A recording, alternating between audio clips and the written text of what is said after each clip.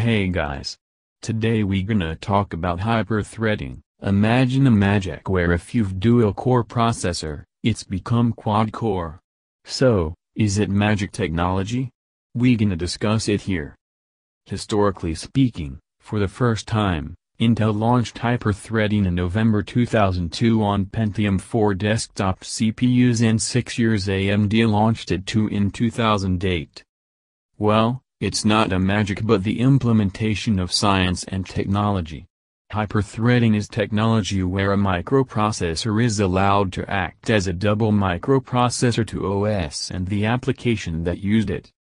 With hyperthreading, a microprocessor's core can execute two concurrent streams of instructions or orders sent by the operating system.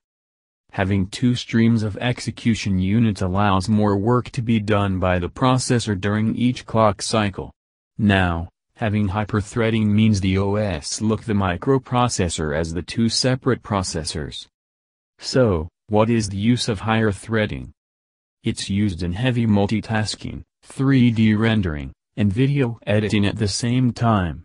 But the issue is if you do your working in serial or where you do the task one by one, hyperthreading is not useful there. Hyperthreading versus no hyperthreading?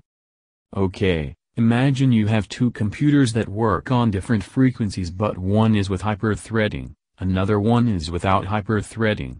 One processor works on 3.0 GHz with hyperthreading and the second processor is without hyperthreading but works on 3.6 GHz.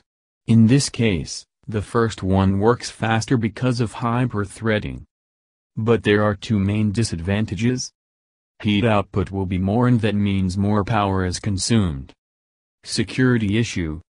In May 2005, Percival demonstrated that a malicious thread on a Pentium 4 can use a timing attack to monitor the memory access patterns of another thread with which it shares a cache, allowing the theft of cryptographic information.